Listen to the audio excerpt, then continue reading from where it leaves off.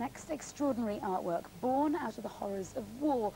For 16 years, Mozambique in Africa was torn apart by civil war. Ever since, the authorities there have been destroying millions of weapons left by the conflict. Now, thanks to an initiative backed by Christian aid, many have been transformed for an exhibition here in the capital.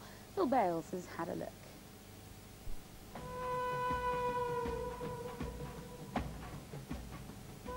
Images of peace from weapons of destruction.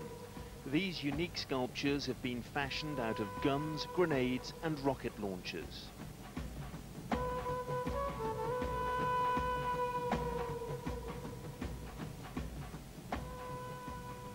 Gonzalo Mabunda has been personally touched by Mozambique's civil war. An uncle was killed by a landmine. Now a talented sculptor, he's contributing to a unique peace operation launched by Christian Aid called Swords into Plowshares.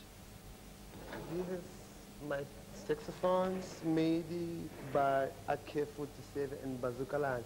This part you can see all parts come from Bazooka Launch, and these come from AK-47.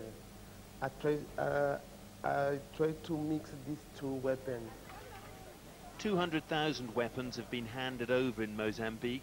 Some have been turned into works of art, but most are exchanged for ploughs and tools to give the people the means to turn to work from war.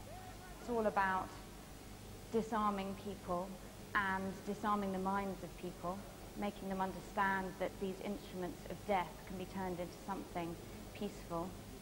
The creations of Gonzalo and his friends will be auctioned in London on January the 31st. He's happy for the fame, but his first thoughts are for his country. Can walk around free, safe.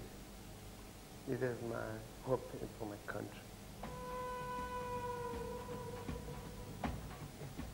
An exhibition of the pieces begins at the South Bank's Oxo Gallery at 11 tomorrow morning. This is Phil Bales for London Today.